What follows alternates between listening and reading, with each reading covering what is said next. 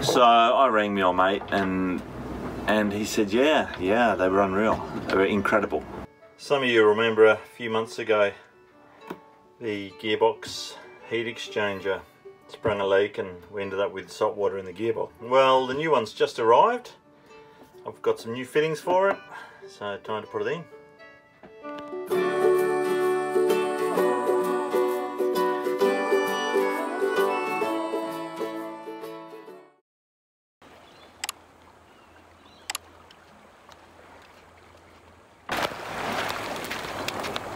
What's happening? We're going out to the boat.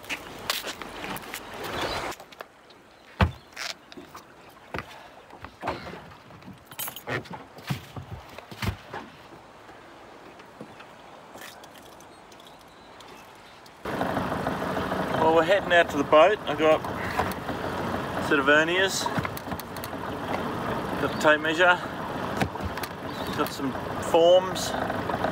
We're going out to measure the sails because we're thinking about getting sails, because the last few times we've been out they've just been breaking and tearing,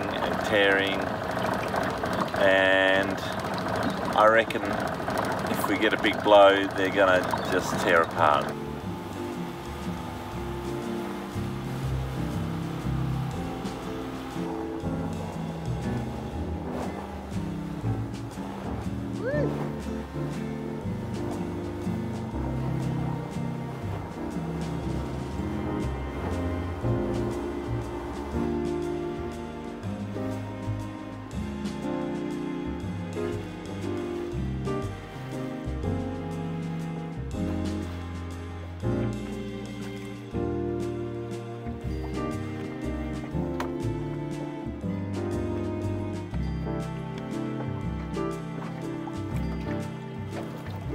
That for? Because we're going to measure the heights of things of like the luff and the leech and this, so if we need to we've got a bit of rope or VB cord. I've learnt to unwind it as it's wound in the factory, otherwise it gets so knotted. No one had any good stuff, so I had to buy this cheaper stuff. But it'll do for the time being. So we went to town because I like to shop locally when I can and talk to the sailmaker, and the first guy just said, oh yeah we can make a sail, it'll take a couple of months, a bit busy at the moment, and it's going to cost you X amount of dollars, right? He told me the number and I thought, whoa, that's a lot. And his attitude was a bit ho-hum. So I asked around town and people didn't give shining reports. They said he took a lot longer, that everything took longer and blah blah blah. So I thought, oh, I'll go check someone else out, and there was no one else locally, so I made a few phone calls. And same sort of attitude. Once, I think as soon as you mention you're a cruiser, they know you're not after an expensive sail. So no one really seemed interested. They wanted to, all this Kevlar, crazy bilateral, all this stuff. And no one really seemed that keen to give me a written quote for 4 sails for our cruising boat in cruising weight cloth, in cruising style cloth.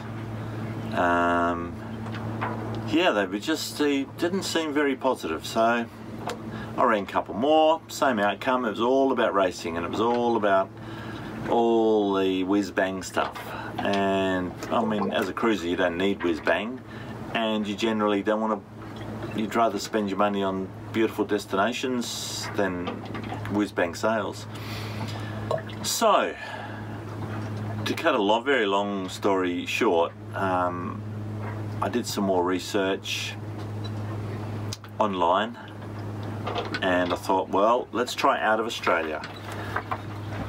So back in my mind, I remember that some friends from another YouTube channel had got some new sails, and they couldn't speak highly enough about the particular company they used. So I rang my old mate, and he said, yeah, they were unreal. They were incredible. Everything was right. Their attitude, the price, delivery times, correspondence, ease of working with them, everything was right. So I did some more sleuthing, and there are so many YouTube sailing channels that have used these people. Non-YouTube sailing channel, just there were heaps of people, and every single person's review was absolutely shining. Everyone couldn't praise them highly enough, so I thought, let's give them a call. So I sent an email off to Precision Sails. They're in British Columbia, Canada. And I sent an email off, and their sales guy got back to me within minutes. It's very welcoming, and over the course of 1 or 2 emails we discussed about maybe doing a partnership thing. So I'm going to disclose straight up that these sales aren't free by any stretch of the imagination, but they're looking after us in price-wise. So yeah, we got a great discount from them. Even before that, even before they had given me a discount, they had given me a full quotation overnight for all 4 sails. Incredible quotation that had every bit of information I ever needed. It was all in Australian dollars. It was all, freight wasn't an issue. Everything was included in this quote. Not only that, there were links there to any bit of information I needed. They have hundreds and hundreds of YouTube videos showing every aspect of the sails and every aspect of using the sails, measuring and etc. I had a couple of queries, so I sent off an email, and we arranged to have a phone for them to ring us, which they did promptly within half an hour. So we had a long phone conversation, and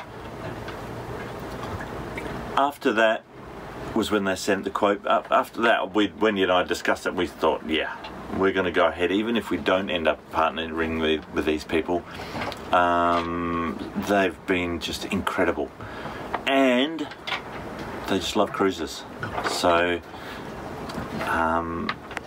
cruises aren't the most, I'm generally speaking here, cruises aren't the most profitable customers. We like our bargains. So anyway, they seem to love cruises. So they sent me back a quote for me to go over, and a whole heap of information. Wendy and I discussed it, and we sent an email back to say yes, we'd like to go further with this. So they sharpened their pencil and they sent back a new quote, which was incredible. And we've decided to go ahead. Now, before we just made the final decision, we had another long phone conversation. They rang us promptly. It was all organised, all online. The appointment was set up, and we spoke to them about some other questions I had. I didn't know whether to go for tan sails or white, you know, that classic boat look, and they explained the differences in the cloth and longevity, so that decision was pretty easy. Then we discussed things like loose-footed mains, loose-footed mizzens, why, pros and cons. We discussed whether to go fully batten main or semi-batten main, partially batten main, and answered all my questions. And then we want to go from having a yanky headsail, which is a small high-cut headsail, to a genoa, say 135% genoa, because we need a bit more sail area up front, and that'll help us point into the wind a bit better anyway. So anyway, after all, I had all these questions and everything was answered, and it was all so smooth and just beautifully done that we definitely decided to go ahead. We got the ball rolling, sent them a deposit, and now we're at the next stage, which is measuring up. We took a week off between sending the deposit and now, because I just wanted to make sure that we were doing the right thing, and I did some more research, and yeah, these guys are unbelievable. So, alright, that's enough about what's happened up to now. We've got some forms to fill in which shows you all about how to measure your sails. There's also countless videos they've got to show you every aspect of measuring sails, which I've watched every single video. So you've just, we've got verniers, we've got our cloth tape measure, which doesn't stretch, and we're about to go through step by step, and they ask for photos along the way so that they can get a good idea of what you're actually measuring and how the layout is on your boat. Now, we're lucky it's a Hans Christian 43. It's a standard boat. Everything on it is standard. So apart from being a ketch, every fitting is standard. So it's pretty easy. So let's get on with measuring some sails and all the bits. They've made it so easy. Right, gotcha. This is page 1 of their form. It's got all the normal stuff at the top. Then we've got to take some photos of our furler and sail measurements and a side profile of the boat with mast. So we can do the side profile of the boat with mast. We happen to pick the rolliest day in the whole anchorage to come out here and measure. But anyway, a side profile, get photos of the boat, Our designers may request you to remeasure or take photo measurements if they're needed. Then they say that there are videos online which I've watched. Things you'll need: tape measure, measurement form, camera, and calipers. Right, we start. Number 1, start measuring. A is measure your existing headsail. So they show you the headsail here and what the pieces are. You've got your luff, your leech, and your foot. So that's what we've got to measure now. Now, we picked a day, it was 0 wind, so we can hoist our headsail and do it on board. Or you could easily just take your headsail off, lay it out on the park and measure it up. But because there's 0 wind, we're going to do it here on the boat.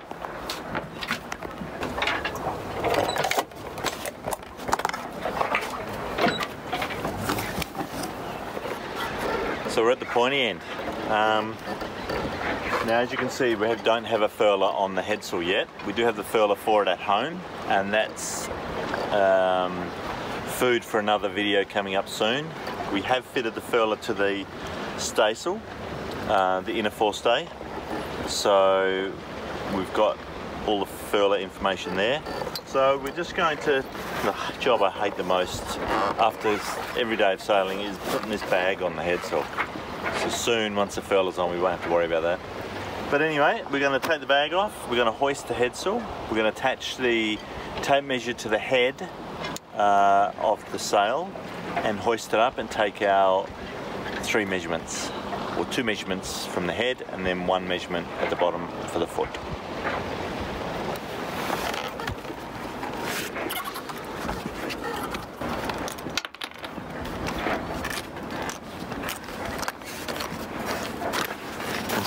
Then the next project, once we've got the new sails, is to build a proper stack pack so that we don't have to do all this. Right, so that's our headsail halyard, which is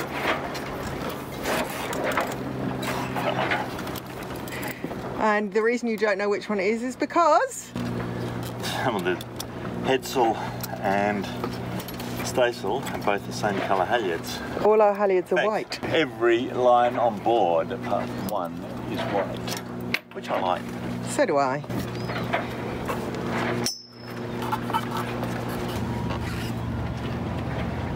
There you go, babe.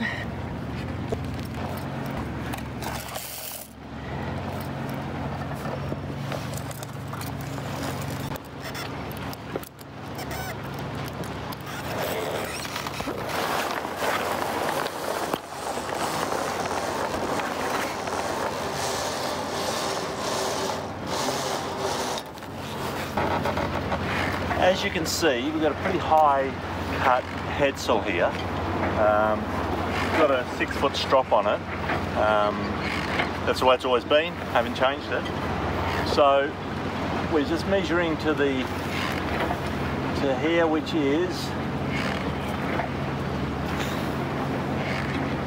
12.15.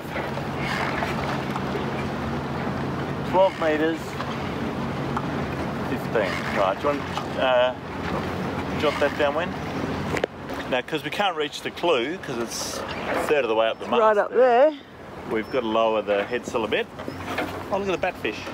Really? Little remora on it. Oh, I haven't seen those for so long. It's got a remora on it too. Oh, that's beautiful. It's so nice to see. As you can see, I can't reach the clue to measure it, so we've got to drop the heady down a bit. Oi.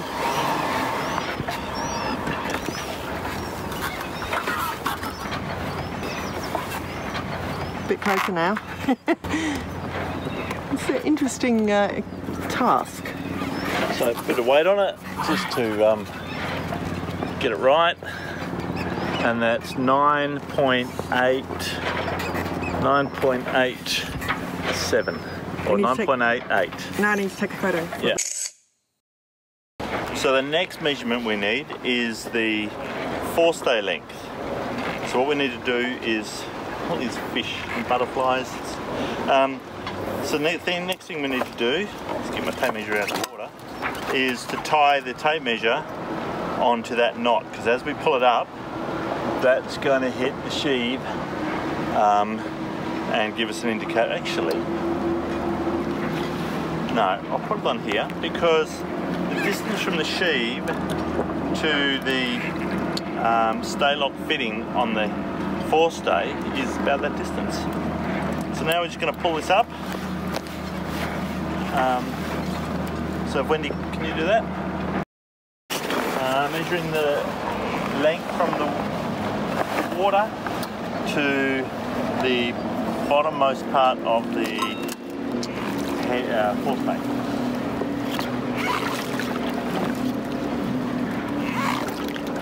It'll be an average because we're bobbing around a bit today. Oh yeah. How on earth are you going to measure that? If you get off the tape measure, it'll be a lot easier. We've also picked one of the hottest days of the year. It is stinking. It's about 120% humidity and zero wind. But we need zero wind, so anyway, one sail down, 3 to go. So we've done the headsail. Now we've got all the same stuff for the staysail. But this time, because we've already got the furler fitted, we've got some other bits and pieces to measure into the equation. The furler for the headsail is at home, so what I'll do is I'll assemble it at home and we'll get these measurements for the headsail one once we get back there. We're measuring all the measurements for the staysail. Okay, I'm just measuring this bit. Well, this bit, what's this bit called? That's the tall bit there, down to this bit under the blue bit. So you're measuring the... I'm measuring the furler vertical height. Very good. Measuring the leech, 8.8. I'll come and get a photo.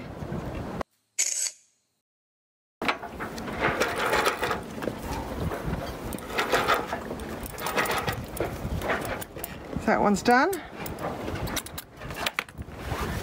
Right, the next one we need is number 5, which is the length from there to the centre line of the mast. Which one are you doing now? Doing the mainsail measurements. fluff and leech. So you put an extra line on so it doesn't stretch tape measure? Just so that when we're pulling it back down, it's because a lot of weight in it, we're not stretching the tape measure. Yeah, correct mundo. What are we up to now? The mizzen, lucky last.